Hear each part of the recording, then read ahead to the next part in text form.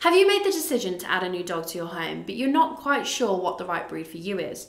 Well, in this video, we'll take a look at two medium to large breeds that could make the perfect canine companion, the BOERBOEL and the Malinois.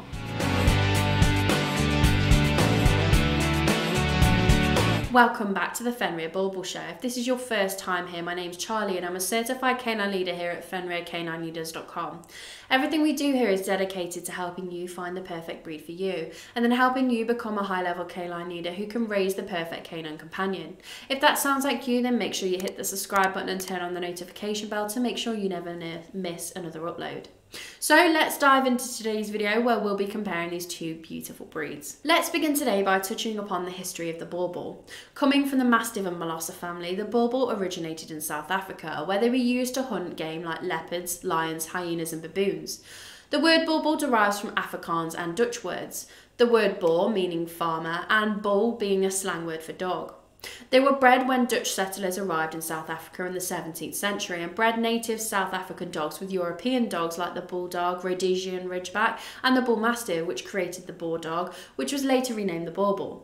The BOERBOEL became known as the farmer's dog. They were used as family guardians to protect their owners and their homes, and during the 1980s, lovers of the breed decided to make it their mission to keep the breed as pure as possible. Even today, the BOERBOEL is a rare breed. The BOERBOEL was recognised by the American Kennel Club in the working group in 2015. The Belgian Malinois, as the name suggests, originates in Belgium. They're one of the 4 varieties of Belgian sheepdogs that was developed in the late 19th century. The modern-day Malinois can be traced back to this time and more specifically to a breeding pair owned by a Belgian shepherd named Adrian Janssens. In 1885, he purchased a rough-haired fawn dog called Vos that he used to herd flock, but also bred with a short-haired brindle brown dog named Leash. After this initial mating, Vos was bred with his daughters to further establish the line of grey rough-haired and short-haired Malinois and fawn rough-haired and short-haired Malinois. Today, Vos and Leash are recognised as the ancestors of all modern Belgian shepherd dogs, as well as the Bouvier and Dutch shepherd. Breeders decided to give each variety of Belgian shepherd their own names. A breeder named Louis Hughie Barrett had done a lot to popularise the fawn short-haired Malinois in the city of Malines. The Malinois' name was adopted from the city to refer to the fawn short-haired Belgian shepherd. Hughie Barrett recognised that there was a lack of sheep in Belgium towards the end of the 1800s and turned to showcasing the Malinois' intelligence, obedience and loyalty. Because of this, they were used in the early 20th century as guard dogs and draft dogs, and they were also the first breed to be used by the Belgian police. During the First World War, they had many roles in the military, including messenger dogs, Red Cross dogs, ambulance cart dogs, and even light machine gun cart dogs. After the First World War, many American servicemen brought back Malinois and other Belgian shepherd dogs. The first Belgian Shepherd Club of America was formed in 1924 and they were officially recognised by the American Kennel Club shortly after. The BOERBOEL is a large, strong and well-muscled dog breed. Male BOERBOELs usually stand between 24 to 28 inches at the withers, which is around 60 to 71 centimetres. Females stand between 20 to 25 inches at the withers, which is around 56 to 63 centimetres. Both males and females weigh between 110 to 200 pounds, which is 50 to 90 kilograms. They typically have an imposing look with a broad, square-shaped head with ears that fall down close to their heads.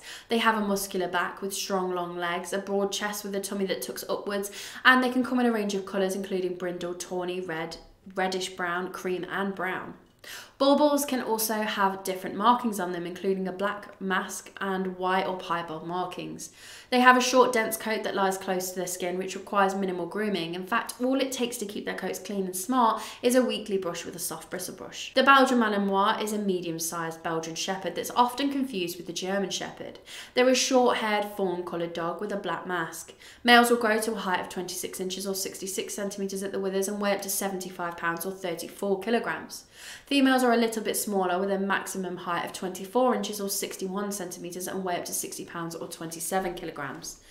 Their coats are short and straight and their fur is particularly short around the head, ears and lower legs. They do have slightly longer hair around the neck forming a collar, but not so long that it stands out. They are a double-coated breed that generally sheds twice a year. They'll need brushing at least twice a week to keep their coat healthy and to encourage new growth. BOERBOELs are most happiest when they're around family. The breed is very intelligent and can recognise the differences between friends and foe. They're natural guardians and will be cautious when you have any visitors around, so it's a good idea that you introduce your BOERBOEL to anyone that's entering the house so they don't feel threatened. They're a sensitive breed. The Boerboel was originally bred to be loyal to their family and to guard them. This means that they can be territorial if they feel that they or their family is threatened, and they will defend with aggression if it's needed. If provoked, they will not back down from confrontation. This is why this breed is not a good choice for novice owners. They require an experienced canine leader who knows how to control a breed of this nature. Despite this, the Boerboel is very loving and playful with their family, and they're very eager to please. They excel best when they're given a job to do, for example being a guard dog or farm dog, or competing in dog sports like agility. It's essential that you properly and thoroughly socialise your Boerboel to as many different people, sights, sounds, smells and animals as you can in the first 16 weeks of their lives. This helps ensure they become well-rounded canines. They should also be taught obedience and manners to ensure they look to you for direction and guidance, as they are a big, powerful dog that will quickly become aggressive if in the wrong hands. Positive reinforcement, firm boundaries and plenty of praise and treats is the best training method for this breed. It's also important that they get plenty of physical and mental exercise. Boerboels need around an hour of exercise a day. They can get bored very easily, so it's a good idea to have plenty of mentally stimulating toys to prevent unwanted behaviours like barking, chewing and destructive behaviour. The Malinois is an intelligent and active breed that truly thrives in many tasks. They have a great deal of stamina and enjoy working, which makes them a great breed for police work, search and rescue and performance events like agility. They are also a sensitive breed and don't respond well to harsher training methods. Due to this combination of high energy and sensitivity, they're not recommended for first-time owners, but instead for those experienced with dog training. They love everyone to be included in family activities, so they're not best suited to homes where their families are out every day at school or at work. They're quick learners and are eager to please, and as we've already touched upon, they thrive at dog sports, but they also love to play. They've been described as having a high play drive, as almost everything you ask them to do is like play to them. You should address this desire to play through exercise. They're a very high energy breed, so you should try and aim for at least 90 minutes of exercise each day, which is best split into 3 30-minute sessions.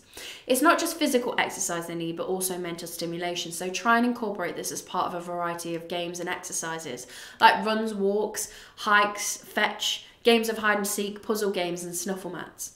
Without mental and physical stimulation, Malinois can become destructive and show behaviours like barking, chewing, anxious pacing, going to the toilet in the house and general destructive behaviour. So be sure you can dedicate plenty of time to exercising when choosing a Malinois, because a tired dog is a happy dog. Boerboels usually have no issues with other dogs or animals that they've grown up with, or if they live within the same house as them.